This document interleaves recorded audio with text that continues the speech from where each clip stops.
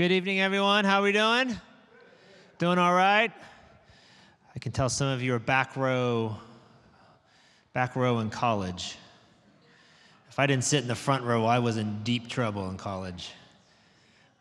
When I started calculating how much I was spending for the class that I was in, it helped me move forward a little bit. So it also helped that I had like 4 classes my freshman year with Lisa.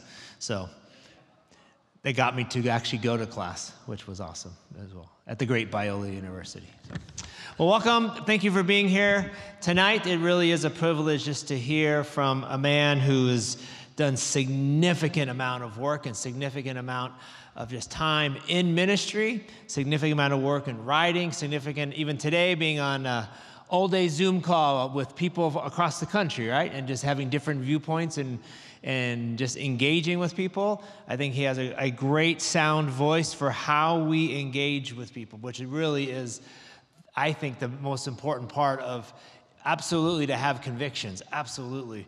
But if we're not able to actually talk with people, we have conviction without any compassion at all. So it really is a privilege to have Dr. Langer with us here tonight. He's going to lecture, teach, share, whatever it is that you call this. You're a doctor, so it's like lecture. I give speeches. That's what I hear. Kids, okay, that was a nice speech. I'm like, awesome. That's what I do.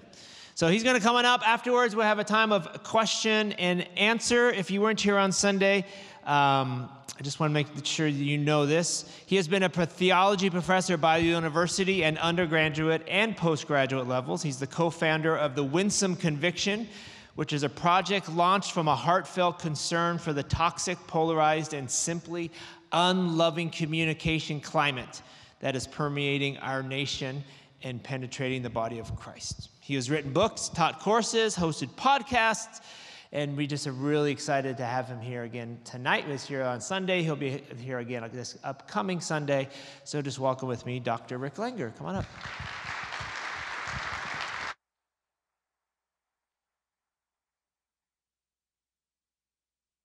Thank you, Dale, and thank all you guys for coming out on a Wednesday night.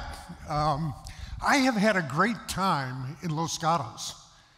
You guys have one cool city here. I have enjoyed the trails along the creek, the mountains, the restaurants, the pine trees and the oak trees and all kinds of things like that. So it has been really, really fun for me to be able to be here. On Sunday, I talked a little bit about the issue of kind of our spiritual side relative to conflicts and tensions we have that are kind of raised by politics. I talked about the issue of fear and right-sizing our fears and right-sizing our God. Next Sunday, I'll be here again, and I'll talk a little bit about some things related to our own kind of souls in terms of how we communicate with others. So I'm doing a lot of things about kind of our spiritual life on Sunday mornings. That was pretty revolutionary. I thought I'd just try that out and see how that works. I mean, who would have thought of that, right? Tonight, what I'd like to do is do a little bit of a deeper dive into the nature of Christian convictions themselves. And I'm not going to spend time answering who you should vote for and why, or exegeting a Harris vote or a Trump vote, however I do those times. Anyhow, that isn't my goal as much as saying, how do you think that through? Because I'm worried that we haven't done a good job of understanding even our own convictions. And so that is what I've spent a lot of time actually thinking about. I spend time worrying about my own convictions, and I do process that through to particular conclusions.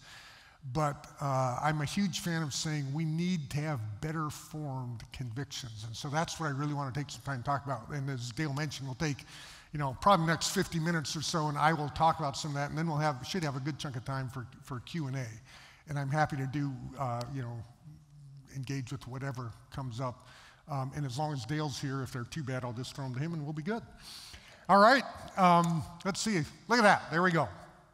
So Christian convictions, as I note here, you probably don't need the news flash, but we live in an increasingly angry culture. we commonly, my friend and I, Tim, the co-founder of the Winston Conviction Project, and he's a communication scholar, and he talks about Deborah Tannen was a Georgetown scholar who was describing modern American discourse. He says, we live in the argument culture. Everything becomes an argument. Do you know when she said that? It was in 1999.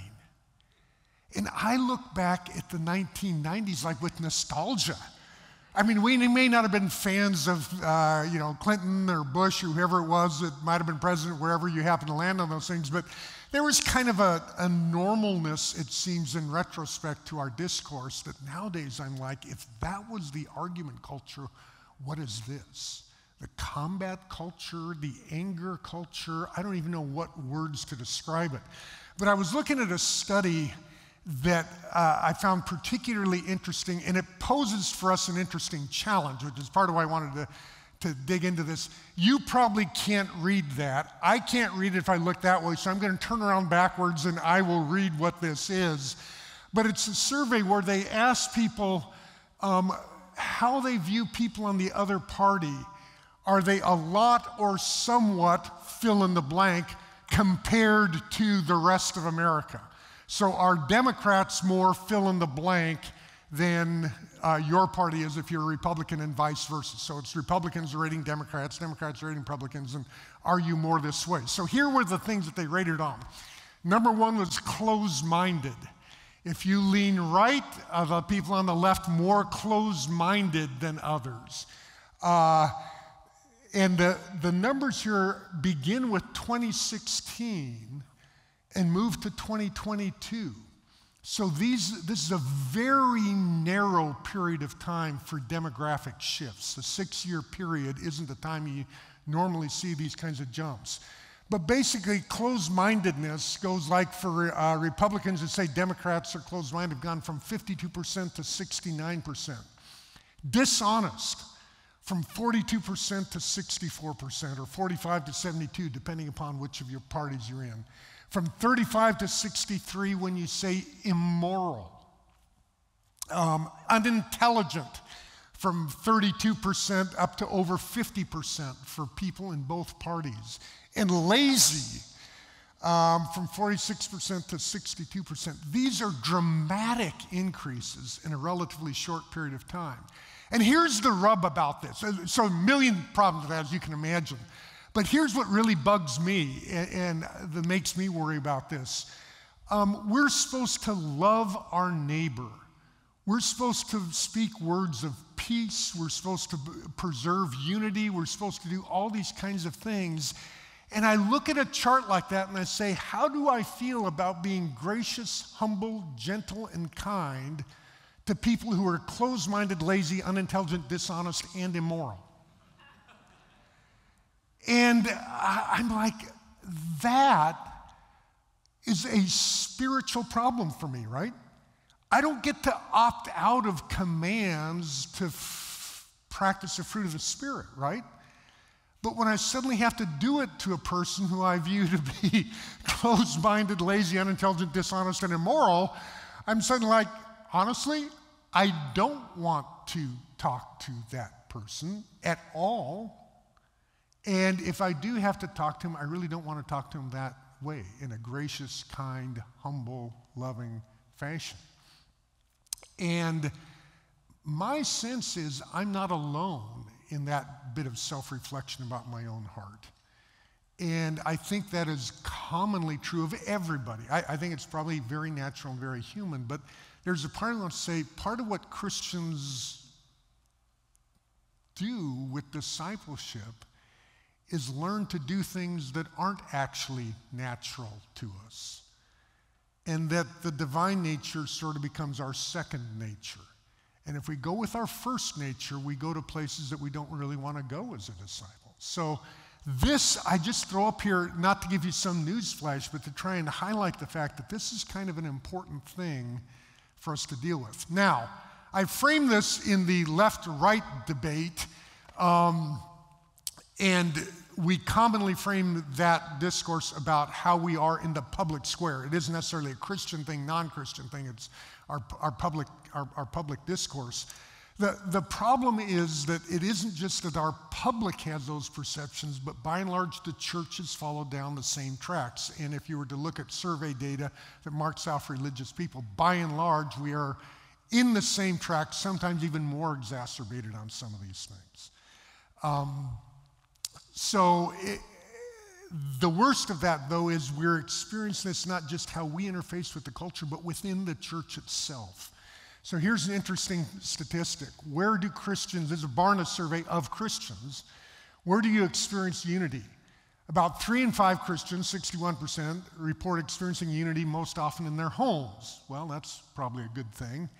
48%, they say they experience with their friendships. Only slightly over 1 in 3 say that they find and experience unity within their church. And you think of Jesus' words, by this shall all men know that you are my disciples, that you have love one for another. And then we self-report our experience in the church, and only about 1/3 of us are finding an experience of unity. And I'm going, we're becoming like the culture. And that's kind of scary. Here's another one.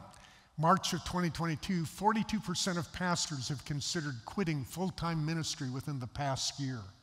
That's up 13 percentage points from about 1 year earlier. Of those considering quitting, 43% cite feelings of loneliness and isolation, and 38% cite the current political divisions as the reason they're considering stepping away from ministry. That's almost 40% of pastors who are thinking about stepping away from ministry because of the polarization that they're experiencing related to politics, but within the church. In other words, and it isn't church politics, it's the political divisiveness that's manifesting itself within the church. Wow. I don't know what happened to that font, but trust me, I can actually read it from here, so take it by faith. This is what it says. We spend our strength in arguing, bickering, contending, quarreling, and opposing one another rather than magnifying, blessing, and praising the name of God. We are a divided people. Peace and unity have flown from us, and a spirit of contention and division has come upon us.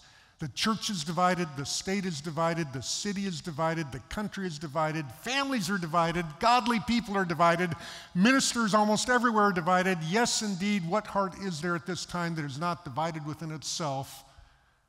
What a great descriptive quote of modern America, right? Except it was said by Jeremiah Burroughs, the English Puritan, in 1646.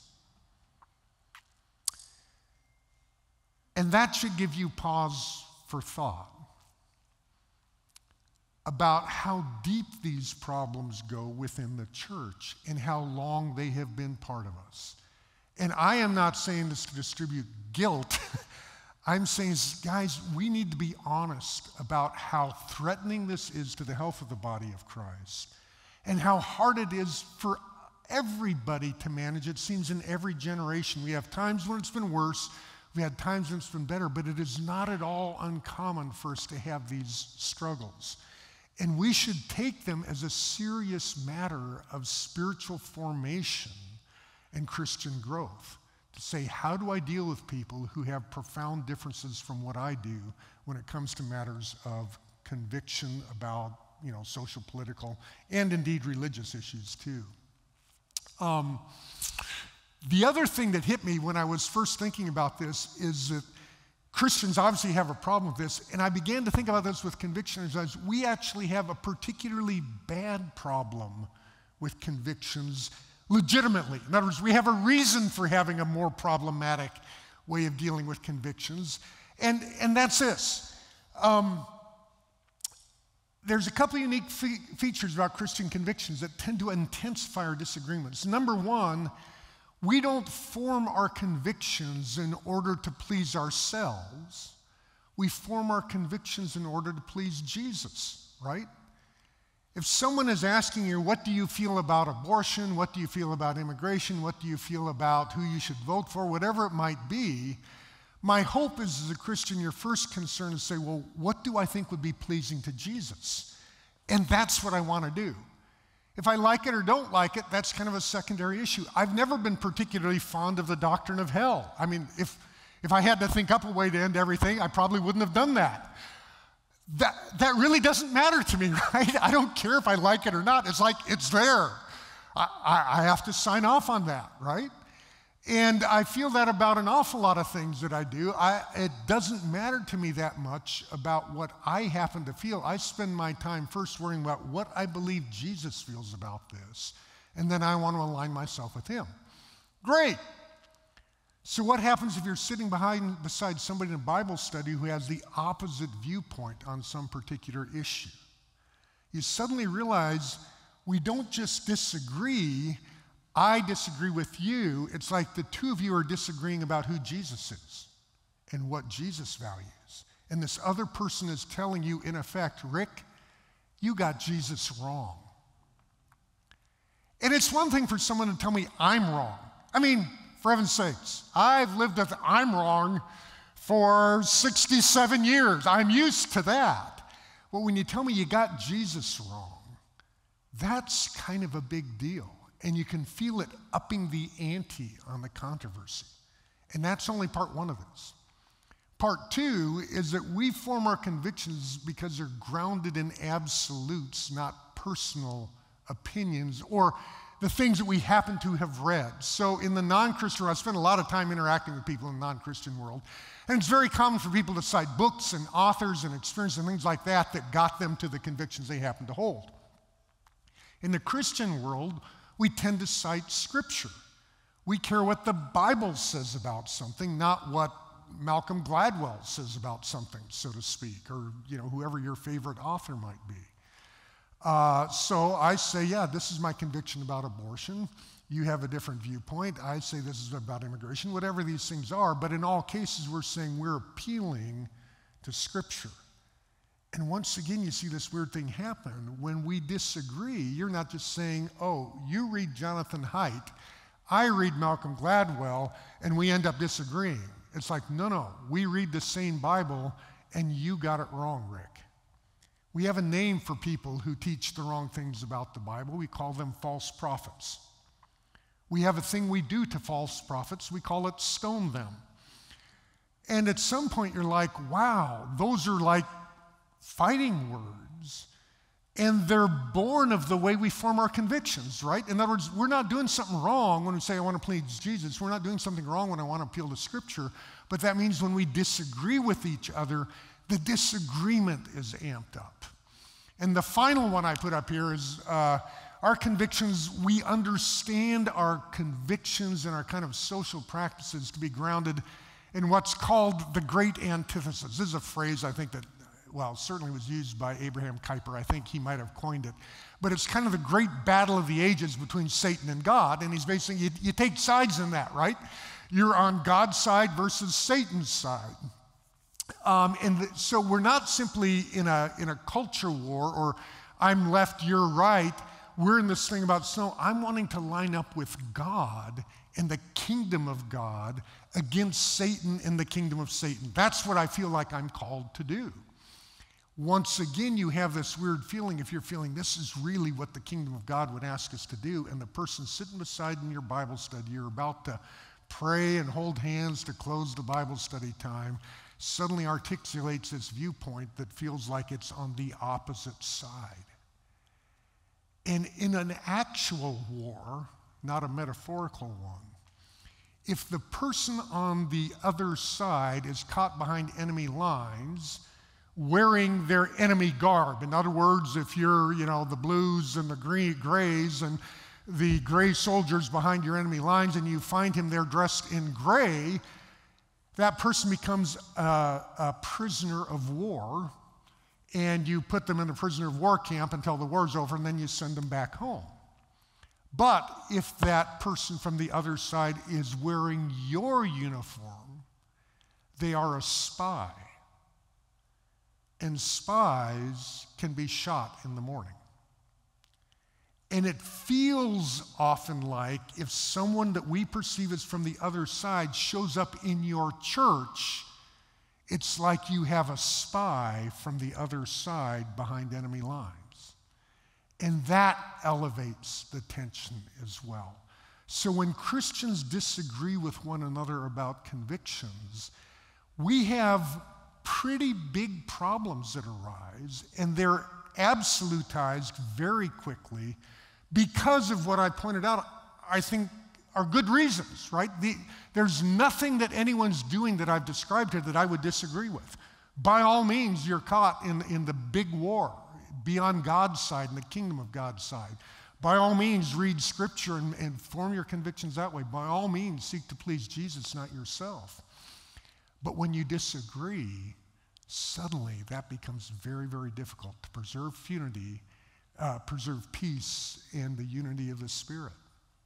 So that's what keeps me awake at night when I think about my own self. And I will be honest, I don't do this because I've got it all figured out. I do this because I'm really worried that it's hard to figure this out, and I want to do whatever I can to help. But I feel every one of these tensions myself.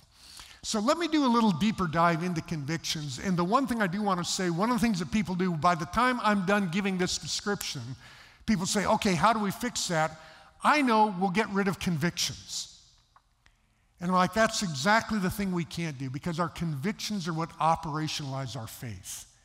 Our faith is merely intellectual until we take our beliefs and turn them into action-guiding convictions. Turn them into things we actually do. So the one thing we can't do is get rid of our convictions. The other thing I've noticed is that people, well, let me add one more thought to this then. In light of that, since we can't get rid of the convictions, the thing that we need to do is say, how do we work with them? And here's my one keen insight on this issue, and that is, I don't think deeply held convictions cause conflict. I think poorly formed convictions cause conflict. And when you have a deeply held conviction, but it's well formed, you've thought about it, and somebody sees things differently, you don't respond necessarily with fear or anger because you've thought through this thing. And you might be completely unperturbed by the things that they've said. You might say, I've never thought of that. But the point is, you have thought about your conviction. And if this person has prodded you to think more, you're going back through familiar territory. So that's right. When I started this out, I had 10 questions about this. I've answered those 10, and this guy just gave me 11. Well, I guess I better get to work. And you can relax a little bit in the face of the opposition or the tension. If your conviction is, I'll be careful how I say this, I'm not going to say half-baked, but half-cooked, you get really queasy when somebody shakes it up. You're afraid that maybe you're wrong or all those other things, and you get kind of the animal fear reaction back out of a person. They feel threatened about that conviction. And that tends to lead to bad and toxic discourse, and that often leads to divisiveness. So I'm a huge fan of saying the best way to preserve convictions and also preserve peace and unity is to make sure we've cultivated well-formed convictions, we understand what goes into them, and we have accurate expectations about what we should expect convictions to be like within the body of Christ. And so that's what I want to take some time to work on in the next few minutes here. So a little bit of a deeper dive into convictions. Let me first just say, when it comes to issues about civility and the way we communicate with others, I want to say that civility should be a matter of conviction. We don't get to opt out or saying, well, hey, because you're wrong, I get to be uncivil. I'm saying, no, we need to form convictions about being civil, gracious, loving, and kind in this. Let me just grab the works of the flesh and the works of the Spirit. The works of the flesh are enmity, strife, jealousy, fits of anger, rivalries, dissensions, divisions, and envy. We have a little bit about worshiping false gods at the beginning of that little series, and we have a tiny bit about sexual immorality thrown in. But of the, I think, 13 or 14 things that are listed as the works of the flesh, I think 8 of them are given to you right there. And they're about us quarreling and fighting with each other. Those are things that are the works of the flesh. The works of the Spirit, the fruit of the Spirit, on the other hand, is peace, patience, kindness, goodness, faithfulness, gentleness, and self-control. And you can almost feel immediately the difference between these two things. And at some point you want to say, back to that great antithesis, am I on the side of the kingdom of God or the side of Satan? Look at what this passage is telling you. These are the works of the flesh. These are the works in effect of Satan, the fruit of Satan working in your life. We don't want to have contention and anger unless Satan gain a foothold. This is a language that Paul commonly uses. James uses this as well. We'll look a little bit at some of this on next Sunday. So we need to get pretty strong conviction about saying these are places as divisiveness, envy, jealousness, places that we can't go. Here's another good example of this. The Westminster Catechism, I imagine whether or not you're familiar with the Catechism, I don't know, you've probably heard the phrase. And this is one of the most influential Christian creeds that came out of the Reformation era. And the Westminster Confession itself has a whole set of questions with it. And then the Catechism unpacks these questions. They have, I can't remember how many questions. There's a larger and a shorter and a longer one. But the Catechism is enormously long and detailed, and it's actually a brilliant document. There's a huge amount of wonderful theology in there. But one of the things they also include after the confession is the 10 Commandments, because they feel those are things that should guide our thinking. So you include the 10 Commandments in this confession, but here's the Catechism, the teaching that goes with it, particularly relative to the 9th commandment. Regarding not bearing false witness. What are the duties required by the 9th commandment? Here's the list, among other things. Preserving and promoting of truth and the good name of our neighbor as well as our own.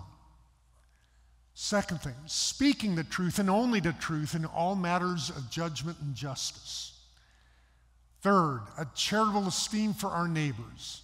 Loving, desiring, and rejoicing in their good name, and sorrowing for and covering their infirmities. And then finally, freely acknowledging their gifts and graces, ready to receive a good report and an unwillingness to admit of an evil report concerning them. Doesn't that sound like social media? I look at that list and I think of our Facebook posts. We had one of our professors did a thing back in COVID when the vaccines first came out about loving your neighbor by getting a COVID vaccine, because he tried to unpack this by saying, look, it isn't just a question of your personal concerns, but also that will make others more able to go back to public worship and to help everybody get back to normal. He lists off those kinds of things about, how that contributes to the community. And I read it and I thought, yeah, it didn't seem like a earth-shaking line of argument. And I understood there'd be other people who would argue it a different way. Wow. There were 700 Facebook comments posted on these, and I collected them, a batch of them, and edited them down. I don't think you could get a better textbook at how to violate the 9th commandment than those Facebook posts. And these were put on Biola's webpage by fellow Christians. And I'm like, I have no problem with someone disagreeing, but I understood people saw COVID vaccines in a million different ways. I get all of that. But that kind of discourse, and I realize, we haven't formed a conviction about civil discourse, have we? We haven't formed, or we aren't holding to a conviction about how we speak with others. So that's the first thing I want to say, is we need to own this as a matter of conviction. Secondly, we need to think a little bit better about how our convictions work. One of the reasons we're prone to fight over convictions is because I think we misunderstand them, and we need to do a deep dive into Romans chapter 14. And in the context of Romans 14, Paul is talking about disputable matters. That's how he labels them. And he says in these disputable matters, you have some things that may be absolute. Well, let me just say in general, I think we tend to think of there being two types of things. There's things that you might call matters of taste, and there's things that you call matters of conviction. And matters of taste are things that people will see differently on. And generally speaking, the response to a matter of taste is like, yeah, you like chocolate, I like vanilla. You like the Broncos, I like the Raiders. I like the Broncos, actually. You might like the Raiders. That, of course, is actually a matter of moral conviction. But anyhow, we have all those areas. And like even that, I mean, we really do in Denver hate the Raiders. And I think the Raiders probably hate the Broncos in quotes. But even then, we usually kind of joke about it because we realize it isn't that big a deal. But in matters of absolutes and matters of conviction, we view these to be the things. These are the things. These are the hills on which we die. Now, the interesting thing that Paul does in Romans 14 is he acknowledges the fact that there's such a thing as matters of mere taste or preference. He says there are things that are absolutes, absolutely. But he says there's another thing out there that you might call matters of personal conviction rather than absolute conviction. So I'm not sure if my animation, somewhere in the course of swapping things around, we lost our animation. But those boxes down there at the middle, I have absolute convictions, I have matters of taste, and what it's supposed to do is move apart, and personal convictions pop up in between these two things. And the interesting thing about this is these areas of personal convictions are areas where people can disagree, and Paul expects people to disagree. But he also says, I want you to actually form a conviction about them. Because a matter of taste is what you might call beneath conviction. Don't get a conviction about what football team you cheer for. Or in Paul's case, you might say, don't get a conviction about who baptized you or who led you to Christ. Don't even get a conviction about which spiritual gift you have. The Holy Spirit distributes to each one individually as will. This is not a thing that you fight about. There's other things that are absolutes in Romans 14. Right before that is Romans 13. You probably knew that already. But the end of Romans 13, he talks about let the time that has passed be sufficient for a whole set of things, which includes quite a variety of things, including sexual immorality and orgies. So that's a matter of absolutes. Paul says, no, if the junior high pastor comes to you, Dale, and said, hey, I was talking to the kids, and they want an activity next Friday night. They're wondering if we could have an orgy. It's like, the answer is no. This is not a matter of debate. This is not a disputable matter. This is an absolute. No, we're not doing that, right? So Paul is well aware of these things that are kind of below conviction. He has things that are absolute convictions, but then he says there's a whole set of things that occupy middle ground. And in Romans 14, what you might call days and diets. Let me just read his introductory, the beginning of this passage. I'd love to go through the whole thing. This is a whole own message by itself, but we can get the first part here. Romans 14, beginning in verse 1. As for the one who's weak in faith, welcome him, but not to quarrel over opinions or disputable matters. One person believes he may eat anything, while the weak person, the person of a weak conscience, believes he can eat only vegetables. Let not the one who eats despise the one who abstains, and let not the one who abstains pass judgment on him who eats, for God has welcomed him. Who are you to pass judgment on the servant of another? It's before his own master he stands or falls, and he will be upheld. Then he goes on to say, one person esteems one day as better than another, while another esteems all days alike. Each one should be fully convinced in his own mind. That's a really interesting passage. Days and diets. Now, the problem with reading this as a 21st century American is when we think of days and diets, we tend to hear that kind of like chocolate or vanilla. You go to church on Saturday night, I go to church on Sunday morning. We can't fight about that, don't be ridiculous. Okay, I want you to enter the time machine and go backwards 2,000 years to the first century Mediterranean world and ask yourself the question, if you had a 50-50 mixed Jewish-Gentile congregation in that context, how would they feel about days and diets? In case you don't have an imagination for that, just think of this. Think of Jesus in the Gospels. What were the number 1 and 2 things he got in trouble for? Who he ate with and what day he did his healings on, right? They were the number 1 sources of conflict, days and diets. Why? Because they were an identity marker for the Jewish people at that time. And when you began messing with that, you began to mess with a whole lot more than just what you happen to do on that day. So when Paul is picking up that, and the Roman congregation is exactly a Jewish-Gentile mixed congregation, he's writing to the Romans and he's saying, look, when it comes to days and diets, these are disputable matters. And in disputable matters, I want you, interestingly enough, in fact, I guess, probably doesn't matter because you can't read it anyhow. Maybe you can. He says, what I want you to do is form personal convictions. So if you were to go through what I just read there, Romans 14, 3 and 4, it says, do not judge others. They are not your servants. So these are to be personally held. You don't export them. These are not for export. These are for domestic consumption, so to speak. I form a conviction to guide my conduct.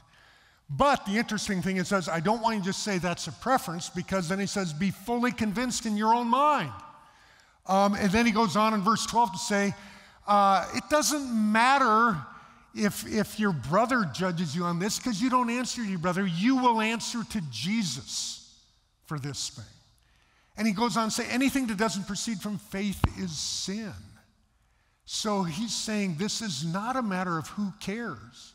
He's saying you should care and Jesus will care, because he will hold you accountable for the convictions that you form. But he won't hold you accountable for your brother's or your sister's convictions. He's going to hold you accountable for yours. So these are personal convictions. And how do you hold them? Well, you hold them in effect with civility. Pursue peace, avoid quarrels. That's basically his rule of thumb in Romans 14. Pursue what makes for peace and mutual upbuilding in verse 19. Don't quarrel over opinions in verse 1. He's saying, guys, you will have areas in which you will form moral convictions, personally held spiritual convictions. Everyone doesn't have to agree on those areas. There are areas of absolutes that you should all agree on. There's areas that you shouldn't form a conviction at all. I don't care who baptized you, but you do need to decide about certain things and how you will practice them. And I want you to form a conviction, and I want you to honor Jesus with that conviction. The whole realm of personal convictions. And I tell you what, that one thought should change everything about your expectations of what happens in any given time when it's a matter of conviction within a church. Is to stop and say, oh, number one, my hope is your first thought would be, I better figure out if this is a matter of universal absolute conviction, or this is a matter where there's room for difference. And never think difference attaches to the trivial, right? Because we've already talked about that. This is not a trivial issue to the people he's writing to, but he's saying this is an area of Christian freedom where people will see and understand this differently. And you have room to do that. And you need to be able to trust the Holy Spirit to work on the other person and to work on you in this realm. So that's what he is laying out there in Romans chapter 14. And if I were to say, I've developed in the book that we're on, and I don't have time to do all this tonight, but what we call the conviction spectrum. And all we're doing is convictions don't just form point blank in a place. There's kind of a whole process of things that go into forming a specific conviction that guides you. And this, again, font's probably too small to read easily, but on the left-hand side of this are the set of things that we're assuming all Christians would likely hold in common. And I list those first as basically confessional beliefs and moral mandates, particularly in this case, the way to think about a confessional belief is think about the way you do confessions. You guys actually have the generosity creed that you recite. Depending upon your church background, you may have grown up reciting the Apostles' Creed or the Nicene Creed or even Westminster Confession in church. Those are interesting. Most creedal statements read something like this. We believe in God the Father, maker of the heavens and the earth, and in Jesus Christ, our Lord, who was conceived by the, and you go on through the statement, and notice what that's prefaced by, the phrase, we believe. You're not saying, I believe. This is a creedal confession, and the operating assumption is all Christians will share that in common. As I already mentioned with the Westminster Confession, they add to that things like the moral mandates. The 10 Commandments are explicitly added to those confessions in that context. And generally speaking, we do think that a Christian who just says, well, I know God says thou shalt not commit adultery, but I thought about it and said, no, I think I will. We're just like, you can tell me a story about how you fell to temptation. There's a million things to say, but you say, no, I opted out. Well, we don't feel like you just get to opt out of a clear and explicit moral mandate, right? These are things that are binding upon us, whether that happens to coincide with our preferences or not. So I'm lumping those two things together. You may, why do you split them? Well, one is a belief, the other is a command. That's all I'm doing. But I'm saying in both cases you find those things worded in such a way that they're binding upon the Christian conscience. And these are the things that, like I say, these would be absolutes. But the thing about the absolutes is that by and large these are theological or conceptual. They're timeless truths. But here's the rub. To actually live in our world today, the absolute theological and conceptual needs to be translated into the personal, practical, and temporal expressions. In other words, we have to figure out how to live that out today. I know the command says thou shalt not kill, but what does that mean about capital punishment? What does that mean about serving in the military? What does that mean about just war versus pacifism? We aren't debating whether or not that command is binding on us, but we suddenly realize we've got to implement it in some really interesting, challenging contexts. We've got to get down and answer those questions. Will we be confronted by those issues, right?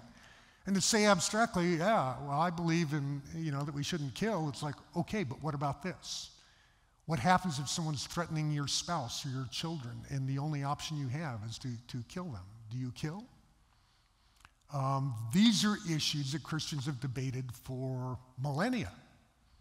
Pacifism is very ancient in the Christian church. What is it born of? It's born of commands like this.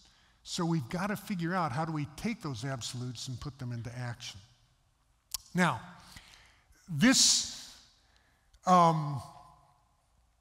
the interesting thing is when you move from your absolutes to your personals and your theological to your practical and your timeless to your temporal expression, it's uncanny how many differences we do get without someone saying, who cares about the command, or I don't really believe in Jesus anyhow. Those are the things that are relatively easy, actually, because just say you're stepping outside of the Christian faith and you have good reasons for claiming that. If you don't believe in the deity of Christ, that's one of our confessional beliefs, right? But translating that into action, we get an uncanny amount of difference. And the question is, how do we get that way? So let me take you to a quick trip to my backyard, my back patio. And we did a thing at the Biola. Tim and I hosted a thing we called duologues. So we did 3 or 4 of these over the course of it was a few years ago we were doing them, where we took faculty members, faculty in good standing, who had different views on controversial issues. And we had a conversation. We called it a duologue. We did it publicly in an open setting, and we said, okay, let's go back and forth about why we view this. The thing we did beforehand was get the participants together for a meal and a long conversation on our back patio.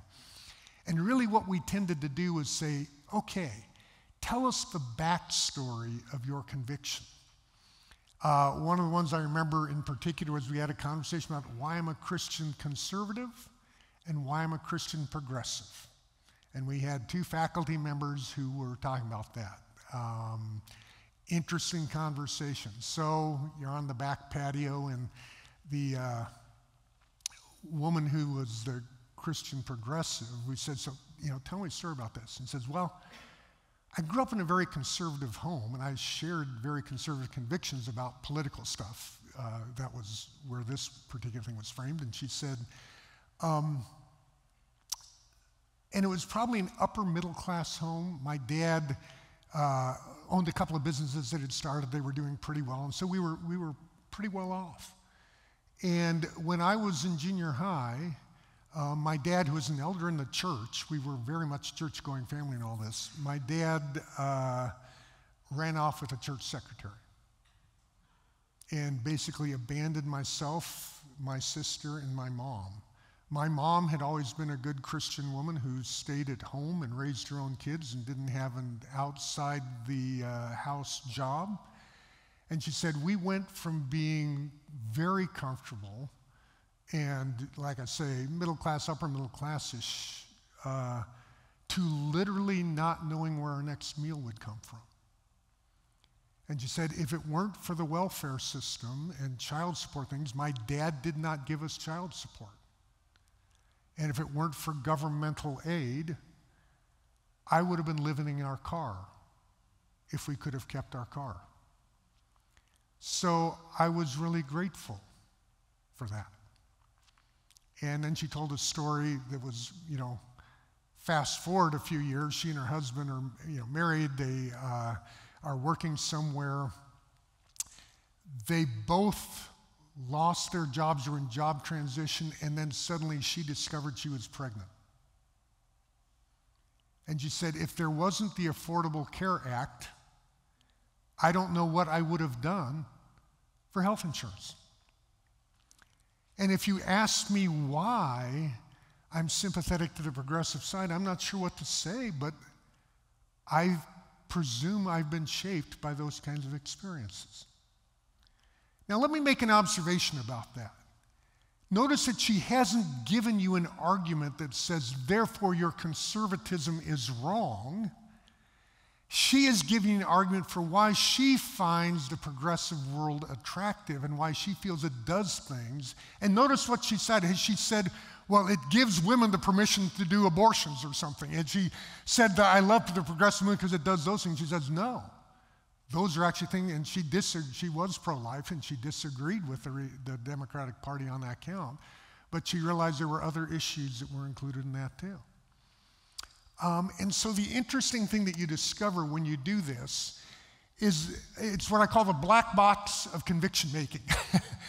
And the input, black box is things where you get an input, something happens in the black box, and then you get an output. What happened in the black box? Usually we have no idea. That's the problem. That's why we call it a black box. So here's the black box of conviction making for Christians. We all put the same stuff in. We put our biblical convictions, we put our commandments and things like that. Those are the things that we all share in common. They all go into the black box. Out the other side comes crazy things like one person's in favor of progressive voting, the other conservative voting. We did another one of these on money and wealth, and one person was capitalist. Another one of our faculty members comes from Canada. He says, guys, I don't know how to say this to you in public. She said this in public. It was a great moment. Says, Canadians think they're all socialists. Our parties use the name socialist. Wow. Now, of course, their socialism is exactly what we always think about when we hear that word. But you're suddenly like, that is a big difference. And if you've ever had this experience talking to European Christians, you'll realize our political world and their political world are radically different. Our faith is radically the same. I love reading guys like John Stott and C.S. Lewis, all kinds of people who are British evangelicals. Their political thinking is really, really different than ours. Are they not Christians because of that? No. Something's going on in their black box.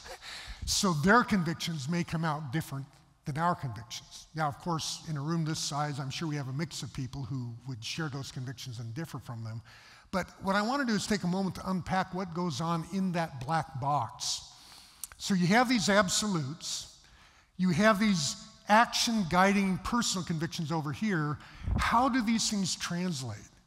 Well, basically what happens is you have a whole set of things in your heart. I'll call them for a shorthand core values, but I mean a lot more than just values. I would include in that your core values, but also your personal life experiences, your passions, your fears, your place of origin, a whole set of things like that that shape kind of a disposition of your heart.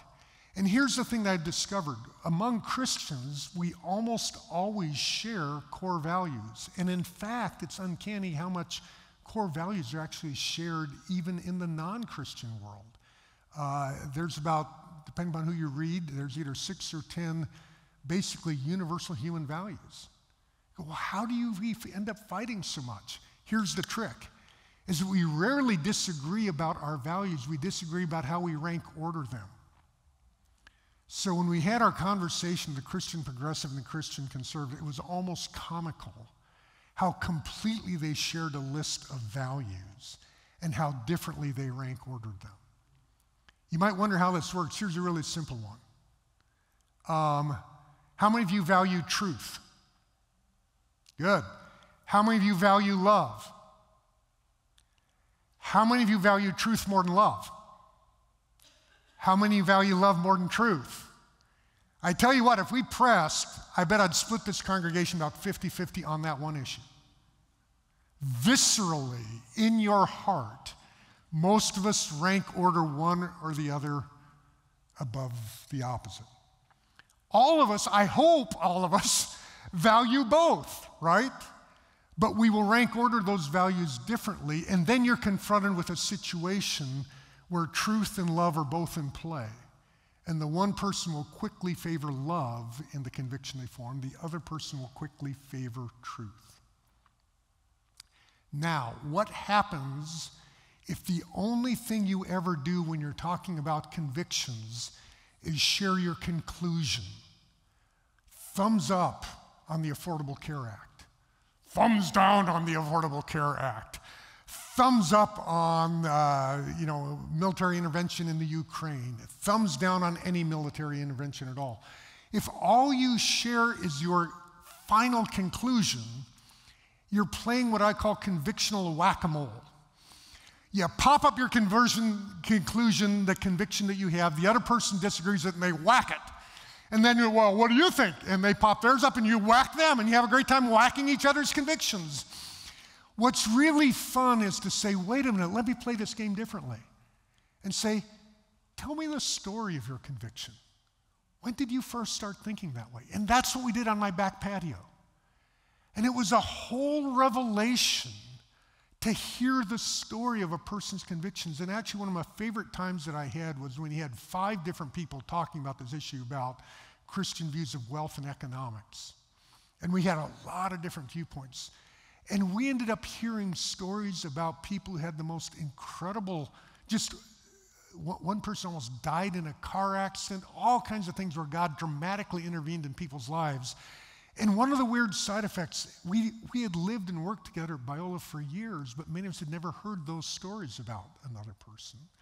And once you hear the story, 2 things happen. Number 1 is you realize how deep their faith is. Number 2, you realize, I've never had that experience, and no wonder they see things differently. No wonder they see things differently. And as I say, this doesn't solve issues when we're disagreeing about the deity of Christ and other confessional beliefs or throwing out 10 commandments or whatever.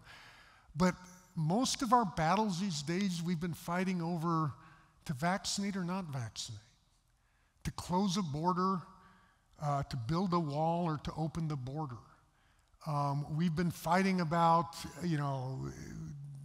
public school waivers, and we fight about a whole batch of things. I'm saying, guys, mask mandates aren't on the list of confessional belief. When was the last time you had a creedal statement that said, we believe that we should all wear a mask? We believe that no one should get a vaccine. And yet those are the things we rip and bite and tear at each other on. So that's the tension. And one of the things that becomes kind of magical for easing that tension is just to take that deep breath and say, tell me the story of your conviction. Now back to my issue about half-cooked convictions, is oftentimes we're not even self-aware of our own story. Why do I feel that way? Why do I think this? And suddenly you realize, oh, this is something my mom and dad always did. This is something that I grew up with, and we aren't even cognizant of that in particular, just as part of our background thinking. So it's enormously helpful for us when we're thinking about our convictions to not just say, here's what I feel. we usually don't actually come to a moral conviction by a careful process of reasoning. We have moral intuitions. Sometimes they're well-formed, sometimes they're poorly formed, but by and large, the way we come to a conviction first is by that kind of a moral intuition. We think, yeah, thumbs up, thumbs down. We taste of the act with our conscience and say, no, that's not something that should happen. And then we tend to reason backward. We find reasons for our conviction. Now, some people will tell you that's a terrible thing. You should always start at the beginning and work your way to the end. I'm like, I don't think that's, I think we do all kinds of things. My concern isn't the order in which you do it. My concern is that you do the whole thing. That if you have a really clear action kind of conviction over here, that you say, let me think through why that's actually grounded in Scripture. Let me think through how that might attach to biblical teaching. Let me think about where that comes from my own heart. And then you end up with what I call a well-cooked conviction, or at least a partly cooked conviction that can stand just a little bit more cooking. And you might ask, how do you then cook a conviction? You know the way you cook a conviction is you share it with someone. And the best cookers are usually people who might disagree with you a little bit. And you just say, you know what? I'd like my conviction to be well-formed and well-cooked. So let me run it out. Let me talk to people a little bit. And if you can get gracious people to talk back and forth, it's uncanny how much better formed your convictions become without necessarily changing frequently. In fact, I've done a lot of this. I'm not a guy who's really changed my convictions very much in my adult life. Maybe I'm boring, but it's true. But boy, have I gotten a lot more good reasons and thinking, and I've also learned some nuances and limitations on my convictions that I never knew were there. How? By sharing them. So that's the big goal that I would say. What I have here, we can't read these very well. Let me do this. Are you guys all familiar with critical race theory, CRT? What I'd like to do as an illustration this at the end is walk through 3 different convictions a person might have about critical race theory. And I just want you to show you how this progression works. It's an illustration that I want to get through, not an argument for any one of these 3 positions. Now, the number one thing I want to say about a thing like critical race theory, if you're forming a conviction on it, don't form a conviction on critical race theory. Why? Because we don't even know what it means usually. And once you discover what it means, it's meaning about 12 different things. So pick something specific about this. And in this case, I'm saying, let's talk about systemic racism or institutionalized racism. That is one thing that comes up. We have microaggressions. We have all kinds of other things that get swirled up in this conversation. I'm saying, just tackle them one at a time. So this one's going to be about what do we do with a thing like notions of systemic racism? Should we talk about it? Do we believe in this as Christians? So here's conviction number 1. They're going to start with their confessional beliefs. Romans 5:12. Sin came into the world through one man, and death through sin. So death spread because all sinned, i.e., they weren't guilty of systemic sin. He's saying they all sinned individually. They personally sinned, right? Paul goes on to describe in Romans 6, we are enslaved to sin, and that happens at a personal level. You have become slaves to sin. Or you can convert to just become a slave to righteousness. But the point is, this is a state of property you're in as an individual person. It's not a systemic thing, it's a personal thing. Moral mandates, well, we're to repent and confess our sins. We're not to lie and say we don't have any sins. These, again, are personal level commands that are given us in terms of how we deal with sin. And then Ezekiel 18 is really big passage on this. God does not hold us responsible for the sins of others.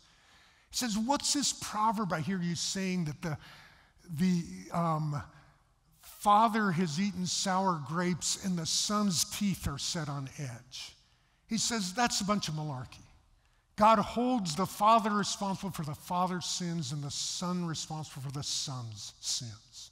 Don't give me this stuff that says, and by the way, Ezekiel goes on to say, By the way, the same works with righteousness. I don't care how righteous your dad was. If you're not righteous, it's not working for you. You answer for yourself. So you see that current going on in Scripture there. Core values, well, perhaps one here is personal responsibility. Never judge others by the sins of their forefathers. That's just not a thing that you do. Give everybody a fresh start. Social structures matter, but real change is always from the inside out and from the bottom up, not from the outside in and the top down. And I hear people saying that a lot. That's one of those phrases that some people latch onto and repeat, and I think that there's a lot of reason to say that. So in light of that, the conduct guiding convictions, we shouldn't talk about systemic sin or institutionalized racism. Such talk falsely blames people for the sins of others. Sins are personal, not institutional or systemic. Now, my own question is, does that make sense? The logic of what they did, whether or not you agree, but do you see how that reasoning went? We're telling the story of a conviction here. Okay, I see nods, so that's good. Let me tell you another story. Sin is not just individual acts. This is conviction number 2. Sin is not just individual acts. The world, the demonic principalities and powers and authorities that oppose God, and that God triumphs over on the cross. This language is all taken from the Bible, and these are things, these entities are living out there, and they are embodiments of sin. They aren't individuals. They're principalities, powers, and authorities. These are things that are not individual people. Human institutions are also the work of human hands, and therefore they're tainted sin. All your righteous deeds are like filthy rags. What did you do? I built an institution. Guess what? I bet it's like a filthy rag. Why? Because you built it and you're a sinner. You and your buddies built it. Great. Do you think it got better because you got 8 sinners together instead of just 1? Your institutions are going to be marked by sin. Why would you think otherwise if they're made by human beings? Moral mandates. Notice, it's great to say you should confess individually, but do you know that Daniel took a long time to confess the sins of the national and historic sins of the nation of Israel when he's having these interactions in Babylon? Repentance can also mean changing. So sin and repenting sin includes changing the problem, changing systems and structures that we have built, oppressive legal systems, false-hearted corporate worship, things like that. Read the book of Amos. There's a whole batch of those things about how justice is not being done, that are to be repented of and changed because they're sinful. But they're built into the justice system that is not being just in Israel at that time. Core values here, we're members of a body and parts of a community for which we are responsible. We can't say, hey, I didn't do that. Not my fault. If it continues to do bad, how do you leave it? The longer you leave it, the more you're tacitly approving it. You're part of a community. Own the truths about your community. True repentance involves turning away from future sin, but it also calls restitution for past sins, right? We don't just say, I won't cheat you anymore. Zacchaeus runs out and pays back the people he's cheated already. You do restitution for sins you've committed. So in light of that, sin is sometimes embedded in human institutions, and we are as responsible for systemic sin as we are for personal and private sin. It isn't that there's no such thing as private sin, just that there's both. And we're responsible for both, and we can't wash our hands of either. We need to deal with it. That's conviction number 2. Conviction number 3. We're all created in the image of God, and in Christ there's neither Jew nor Greek, slave nor free, barbarian, Scythian, all those kinds of things. These are important biblical truths, the commonness of humanity. Moral mandates, we're to love our neighbors as we love ourselves. We're to weep with those who weep. We are to show no favoritism. These are all explicit biblical commands for how we conduct ourselves, right? Core values, churches should be havens of unity, respect, and mutual support. We should care tangibly for others within the body and within the world at large. The church doesn't look to social institutions for its guide. We should intentionally not conform to the world's institution. We should be doing, in effect, our own thing. We aren't conformed to this world, but we're being transformed. We do things differently. And therefore, analyzing CRT keeps us from more important issues. We avoid caring about the real hurts and the real people because we're worried about the abstract battles over CRT or systemic racism or microaggressions or whatever it is. And it's like, yeah, but what about John, who's sitting in front of you and has just been, badly treated by whatever it is that might have been going on? It keeps us from empathizing with brothers and sisters who are suffering. And it keeps us from changing things within the church itself. Acts chapter 6 is a great example of this. They're doing a bad job caring for the poor widows. And notice what the apostles do. They organize and institutionalize a solution to it. The apostle says, we want to keep preaching and praying. It's wrong for us to lose that, but we need to solve this problem. So we're going to organize a batch of deacons who are going to take care of it. It's really interesting. Who's getting cheated in this? The Hellenistic Jews. Who do they appoint as deacons?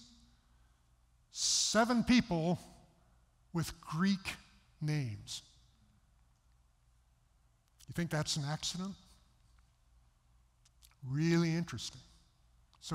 So you see in the New Testament people saying, okay, we need to fix these things. And they're not fixing Rome. They're fixing the church. But they're saying, this is our problem. We better fix it. So, there you go. 3 Christian convictions with their backstories. Now, here's my hope. Number 1, I hope that you found one of those 3 convictions that might somewhere drift around where you feel comfortable. Number 2, my hope would be that you learn something about the other 2 convictions by hearing the story of that conviction. And number 3, my hope would be that if you were talking to another person, it would make it easier to understand, love, and listen to them if you heard the whole story of the conviction instead of doing whack-a-mole on the conviction. Does that all make sense? So that's my long story here about the value of thinking and understanding our convictions more deeply. It makes our own convictions better, it makes it easier to share, and it makes us more likely to preserve the unity of the Spirit and the bond of peace, because we can talk to each other across our differences. So there you have it. Let me end with that. Dale, you are going to be our moderator here for Q&A and all that kind of stuff, and we still have hopefully 20 minutes left. We got to thank Dr. Langer for sharing with us. We have a few minutes if you have any questions that you want to ask. Some of you might go, what question do I ask? Anybody have a question?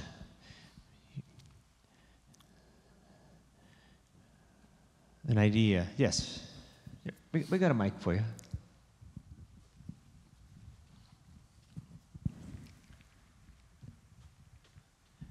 First of all, thank you very much for being here. I think all of us got a lot of your talk out of your talk. One question is, how do we relate to family?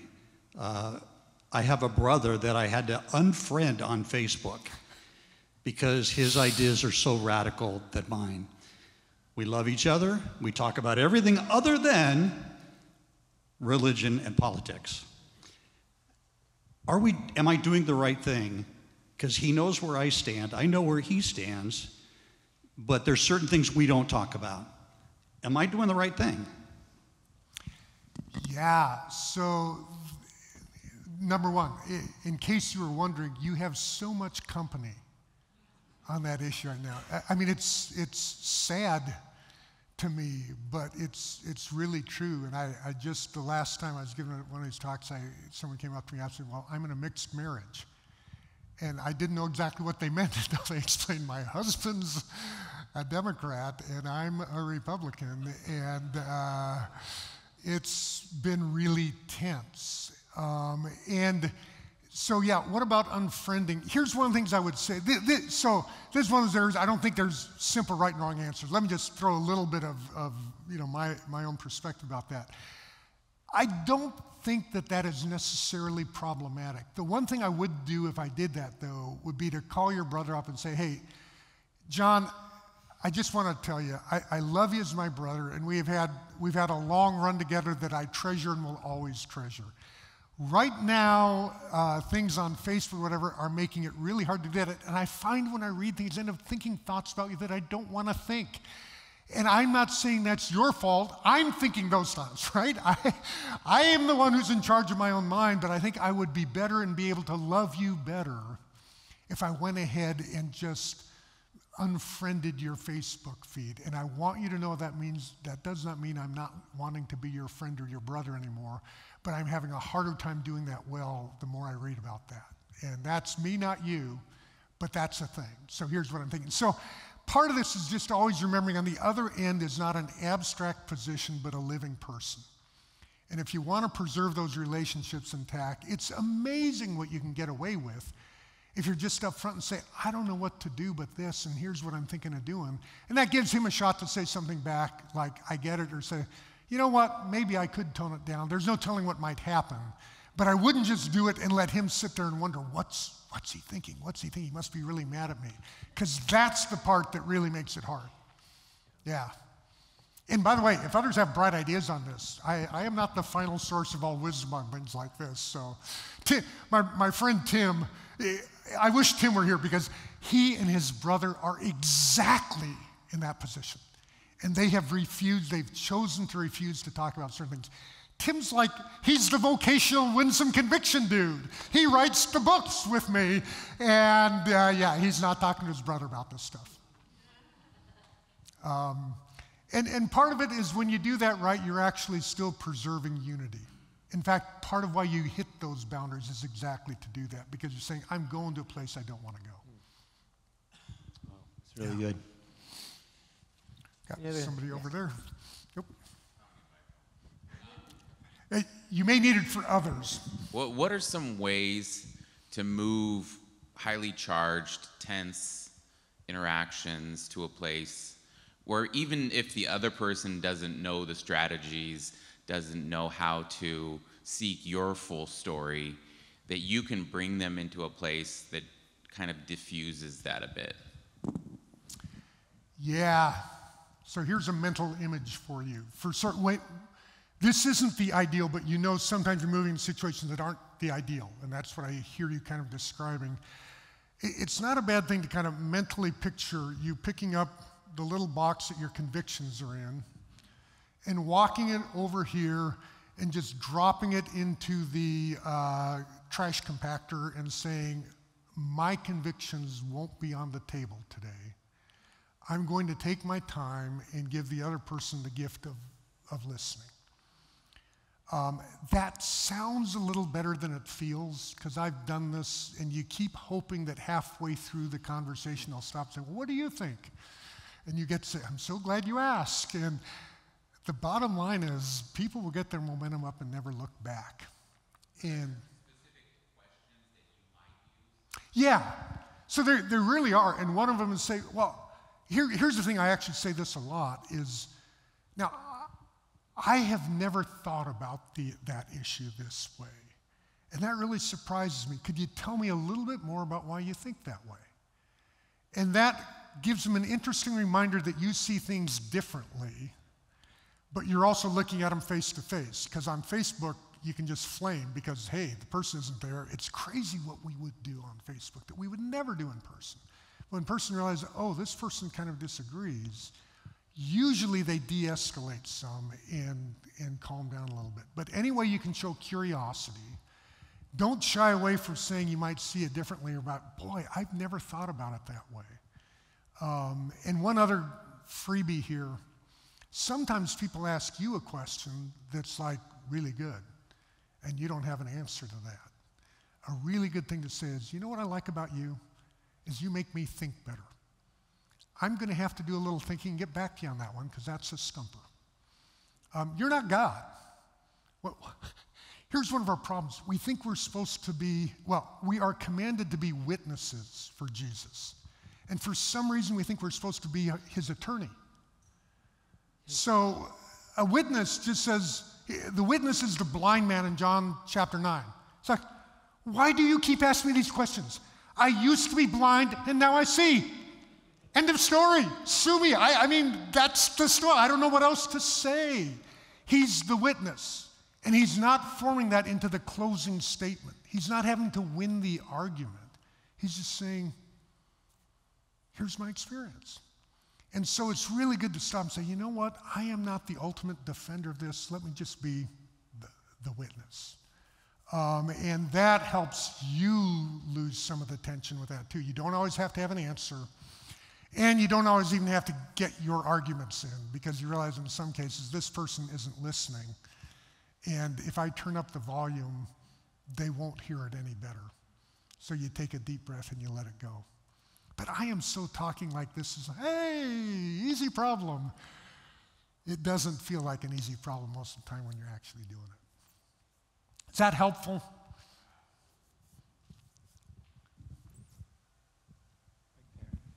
Back there, then, Dean.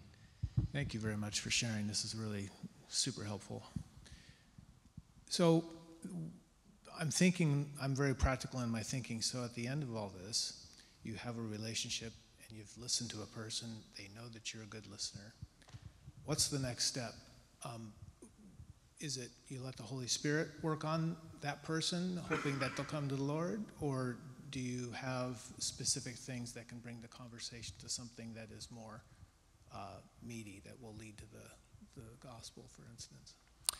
Yeah, so I think that really depends an awful lot about the people and the circumstances. So I've had conversations like this that are kind of a bit one-off, and you realize it probably won't go anywhere. Another thing I did, we had some people who had different views about social justice. This is some fellow professors at Biola. And I gave a short talk about this, was talking to a guy afterwards, and we got this bright idea. Why don't we get some people together who disagree about this and just say, look, let's spend some time having a little reading group where we read each other's literature and talk about what we've read. You bring some of your stuff, we'll bring some, and we will go back and forth.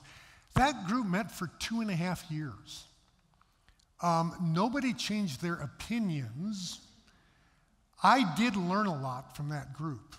It was not my happiest memory, being honest, but it was one of the more valuable things I did.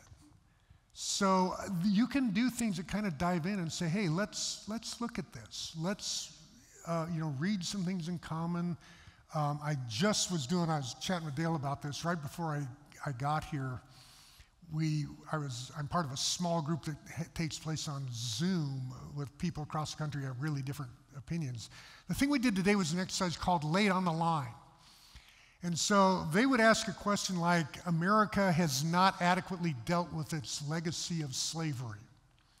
And you need to strongly agree, neutral, disagree, or strongly disagree. And there's a little piece of software that they have that you just, boom, that comes. You've got your smartphone there, you type it in, your little dot goes there, it's all anonymous, but then you take time to talk about, okay, who was on the strongly agree side? Talk a little bit about that. All right, let's hear from someone who strongly disagree. And a little bit of structure goes an amazingly long way to making what would otherwise be a toxic conversation relatively healthy. But I'm a huge fan of giving that little bit of structure, because if you just say, hey, let's talk about this, it rarely goes well. So you want to say, we're going to go back and forth reading each other's stuff. We're going to have this kind of a thing that you hear from one, hear from the other. I've done a whole bunch of moderating kind of things that foster this. But you can do more directly addressing of it if you have the people and the will. But if you do that, pick up a structure to help you do it. We had a really fun thing called Can't We Just Talk About It, the previous election cycle, where I got about 20 faculty volunteered for this. I took statements from the Democratic platform and the Republican platform, and I had people rank order their agreements like that, and we chose the 4 issues we most completely disagreed about. And we spent the semester we'd talk about one of each time with a different type of structure. And I put some of this in a paper, so if you want some of that, I'd be happy to send you a copy of that paper, because it describes some of those processes. Okay. One more, Dean. Thank you, Dr. Linker. So those 3 examples were interesting because they gave it seemed like they were conflicting, views of historically how we have used racism, and yet we're not responsible. The second one was we're not responsible personally, or from our ancestors. And when I thought about those, those can coexist with me, even though they seem opposing. I can accept those different points of view. Now, when my black box makes a decision on how do I make a decision when I have to take a stand, I think my subconscious crunches it all, but then the thing I have to do is turn it over to God and say, dear God, help me with this. And then hopefully I'm going to hear something or feel something or know something, or I'm going to hear other people that are, or scripture that are going to help me work it out. But even then, lately when I do that, God says, hey, don't be asking me questions you're not going to like the answers, because you're going to have to look at yourself, and now I'm going to show you the areas I want you to change in your life, the areas of sin. Take care of that first before you ask me those big questions. So it's kind of interesting. I think it's a process, but Yeah. It's interesting the way you've presented that, and thank you for that. And I appreciate you pointing that out. And just to underscore this, notice that all of those began with biblical content that I think were all basically accurately exegeted. And we can fine tune all of that, but the point is they were just saying there's more than one verse in the Bible that might apply to this particular thing you're thinking about. And this is one of the worst things we do, is think there's only one verse that answers this whole question.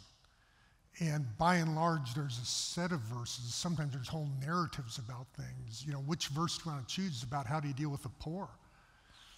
Wow, there's a lot to choose from. And sometimes they seem to conflict because it's a different situation in a different context. Yeah. At a different time. So. And you have to go through the process trying to sort that out. Yeah, and these are the things. If you do a little bit of this, show your work on your conviction, it's really helpful for developing a little bit of modesty and humility about your convictions. You suddenly realize, oh, this wasn't. I did this with a batch of people who were all gung-ho pro-life. And it was like 125 people in the room, and they had about 10 different tables they were working on by table. And this one table just full of pro-life people, and said, go ahead, do your conviction map on pro-life stuff. I come walking around the room about 10 minutes later and say, so how are you guys doing? And say, this is way harder than I thought. And these folks were all absolutely, flamingly committed to this, but they realized, I haven't really thought through this whole process. And it does create a little bit more softness when you realize it isn't easy to show your work all the time. Awesome. Well, thank you, Dr. Ellinger, for being with us. He said he'd be here for a few minutes afterwards if you want to come up and ask him a question specifically. But thank you so much for coming out on a Wednesday night. We appreciate it. I hope you appreciated there's this opportunity, and that's the kinds of things that we want to do when we're able to. So let me just close us with a word of prayer. Father, thank you for Dr. Langer and his family and the many, many years of just ministry. Thank you for the things you've taught him that he now can teach others. We appreciate that. We're blessed by that. Father, may we be people that are quick to hear and slow to speak. The posture of curiosity, the posture of love, the posture of truth, all of it, but with the understanding of engaging and loving well. So just thank you for this night, and just ask that you continue to work in our hearts. In your name, amen. God bless you all.